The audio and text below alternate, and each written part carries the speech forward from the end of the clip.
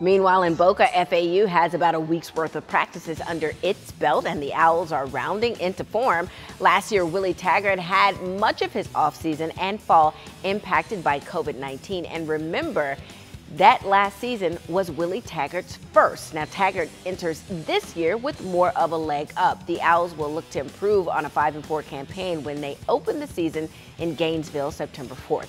But for now, Taggart is focusing on the balance of getting guys ready to tackle and also keeping them healthy.